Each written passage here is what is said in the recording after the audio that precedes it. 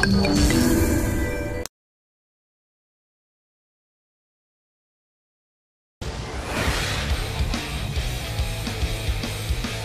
up, everybody? This is Dan Ryan. I'm a game designer on SmackDown vs. Raw 2011, and today I'm going to be telling you about a feature that we are all super pumped up about. It's called WWE Universe, and I cannot wait for you guys to get your hands on it in October.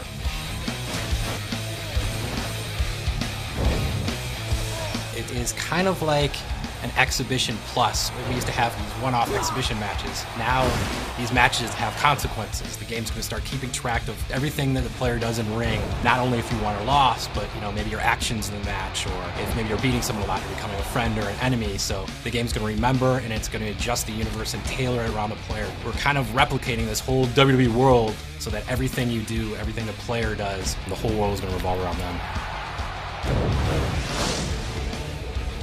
You'll notice immediately in the lower right-hand corner there's a logo for WWE Universe. You can move the right stick to either toggle it on or off, and you'll see this ticker on the bottom. It keeps you up to date as far as what's going on in your universe. The AI actually created all of these matches based on the player's actions prior to this. You'll see each week there's Raw, Superstars, SmackDown, and at the end of the month, pay-per-view. You can just pick a date, simulate everything that happens up to that date, so you can skip ahead as much as you want, play as much as you want. The universe is never ending, always changing, unique experience to the player. The next section we're going to take a look at is My WWE. So this is kind of where the player has control over all aspects of the universe. It is very important for us what you guys think. We're constantly listening to your feedback. One thing that we always hear is more customization. You really want to take ownership of the WWE. You can either let the game kind of organically fill out or populate these area for you, or you can go whenever you want and toggle these things and change them however you like. So you can shape the universe however you want.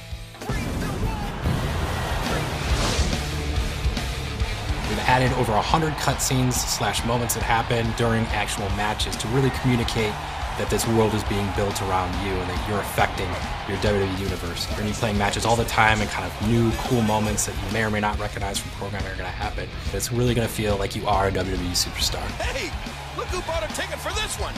And in the front row, no less. All of us here are super pumped up about WWE Universe, and if you weren't sold already, we're going to leave you a whole collection of kick-ass moments, all these spontaneous things that happen in WWE Universe.